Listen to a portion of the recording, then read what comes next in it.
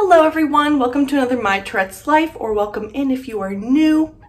This is just a peek into my life with Tourette syndrome, and today we're going to do some fun little things. I probably won't vlog a huge amount because I am actually going to a, what is it called? Like a dress shopping, like a wedding dress shopping experience for my friend who's getting married. One of my very, very dear friends since like very early childhood is getting married.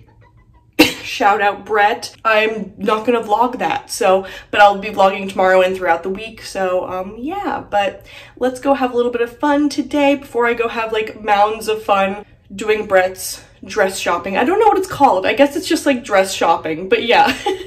All right, let's go. We both know this is temporary. Maybe we'll last till January.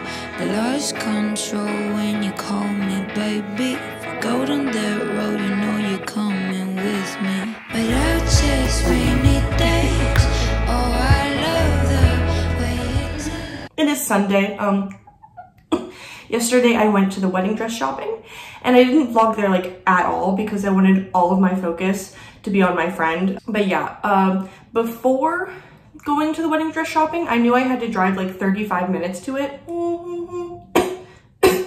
And I was actually a tad bit worried because, as you saw yesterday, we went to a coffee shop, and at the coffee shop, one of my eye tics was really acting up. Like, it was pretty severe to the point where I was seeing stars.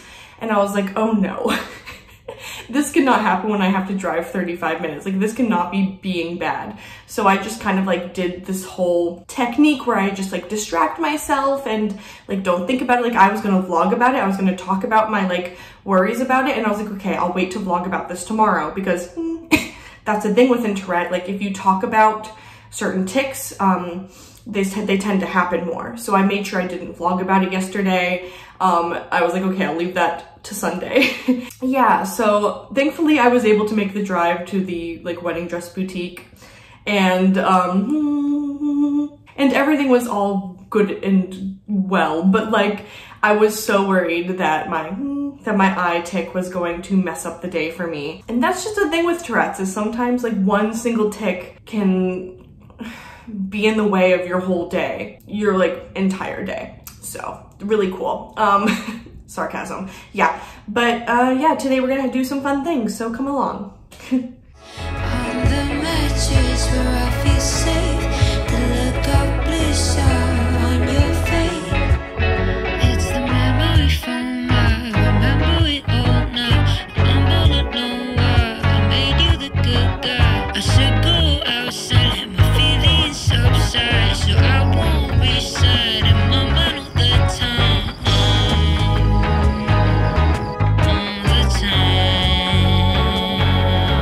All the time. All the time. But I'll chase rainy days. Oh, I love the way it tastes on the mattress where I feel safe. Hello all, it is Tuesday. Sorry if you hear my upstairs neighbor, they stomp literally constantly. I wanted to mention a little topic because of how I mentioned the other day about like how a tic can ruin like your whole day. I think a lot of people know that tics, like tic levels, can vary by person. Like one person can have really high levels of tic frequencies and another person can have like lower levels of tic frequencies. But what I think that a lot of people don't know is that even in one person, tics wax and wane, and that one person can have different tic frequencies like day by day, week by week, month by month, because tics, one of their like biggest traits is that they wax and wane, which means the frequencies go up and down, like the severity levels go up and down all the time. So even though the other day, like I thought one of my tics was gonna ruin my day, today I'm having a really fine tic day. Like none of my tics are ruining my day, at least not yet. I just thought that would be like a good topic to insert in here. Yeah, so there you go. You learned something new. And if you already knew that, there's a good refresher. There you go. All right, folks, something really exciting is about to happen. Tyler and I are about to go to the mailbox to get our rice cooker that we ordered yesterday. We have not had a rice cooker in this apartment or the last apartment that we lived in.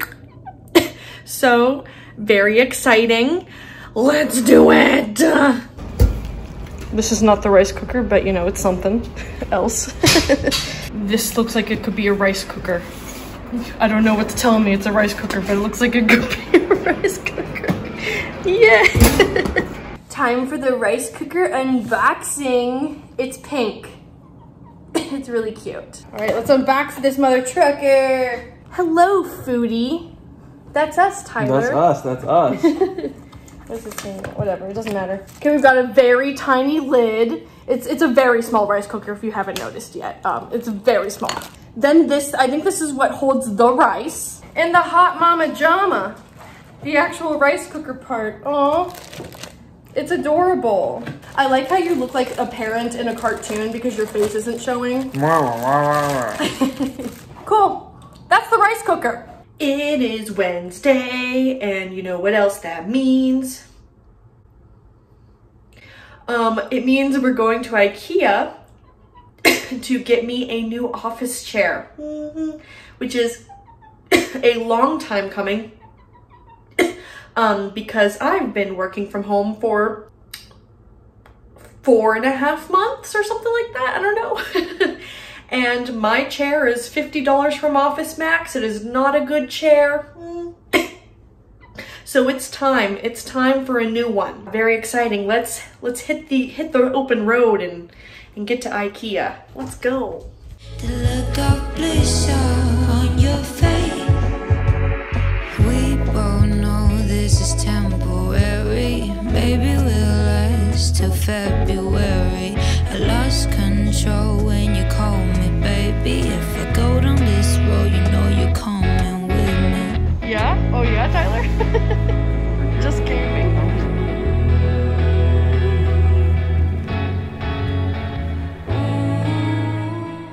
Alrighty, here she is, my new chair. Beautiful, wonderful. I didn't put the arms on because I didn't want to feel restricted, but I think it's a wonderful chair. I've used it for like 2 days now. Very good. And that is it for this week. Subscribe, please, and keep advocating for Tourette syndrome. And thanks, Twitches. Boy!